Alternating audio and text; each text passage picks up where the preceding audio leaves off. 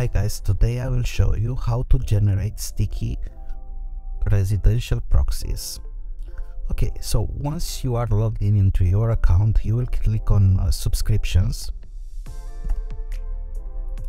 Here you will see that the residential ones are the one with the gigabytes.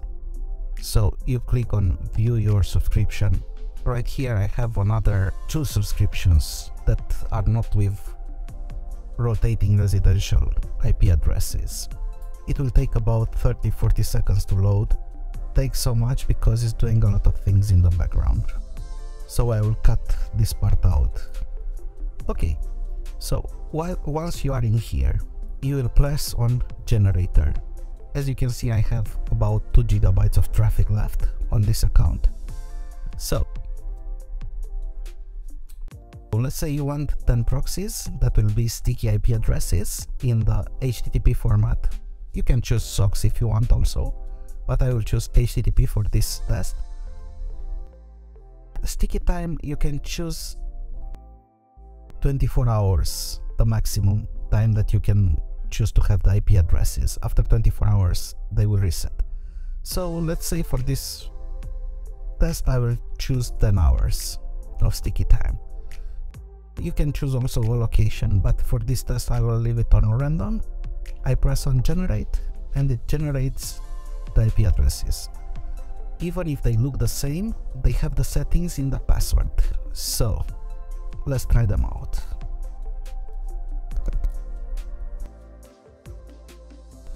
I have to Firefox open here. I go to settings.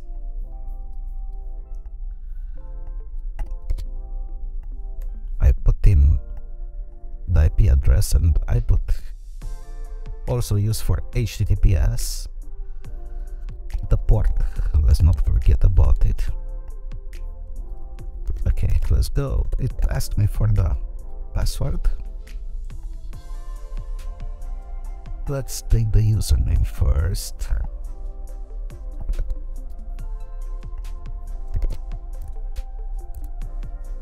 And the password. Sign in. Don't save for the moment. Show IP address. As you can see, the IP address is 109.246.195.231. Now let's take the last IP address. Let's go to the other browser. Go to settings. Manual proxy configuration, enter it again, get rid of that dots, okay, and let's input the password and the username again. So username,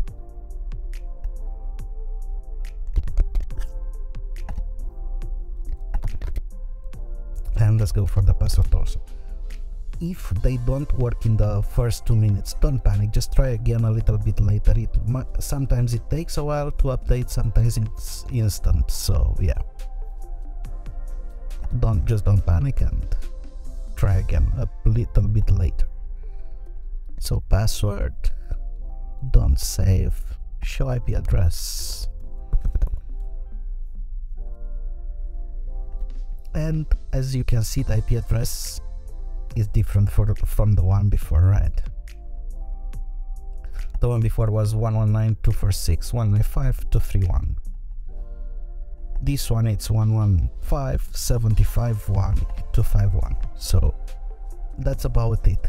Also, if you want to be rotating IP addresses, that's really simple. HTTP format or SOCKS format, the quantity, the location, and the city if you want from a specific city.